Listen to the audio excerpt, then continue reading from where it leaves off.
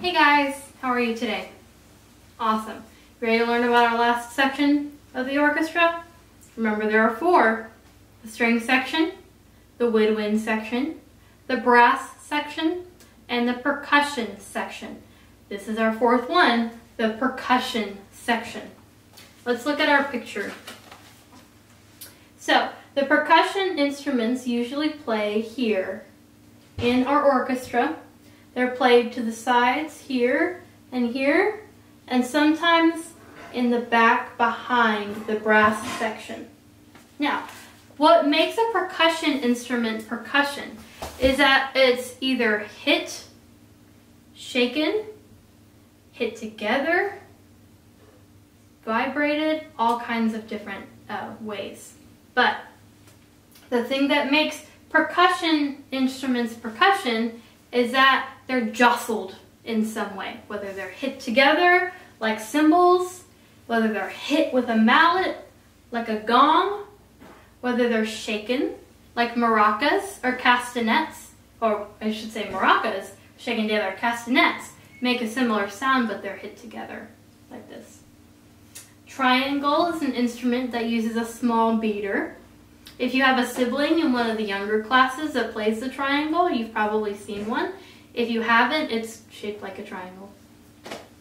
Xylophone, you've probably played with a xylophone before. Lots of kids have when they're younger. Now, probably not at your age, but you've probably played with a xylophone before. It's a section of small metal keys that are hit or beaten with a beater of some kind. Now, something that's not on this list that you've definitely seen is a drum kit like this.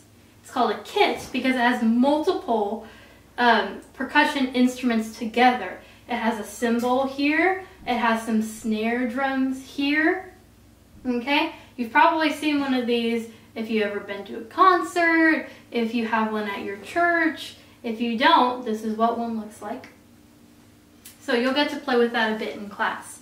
But something else about the percussion section is that there are a lot of different percussion instruments. There are even more than there are on this board.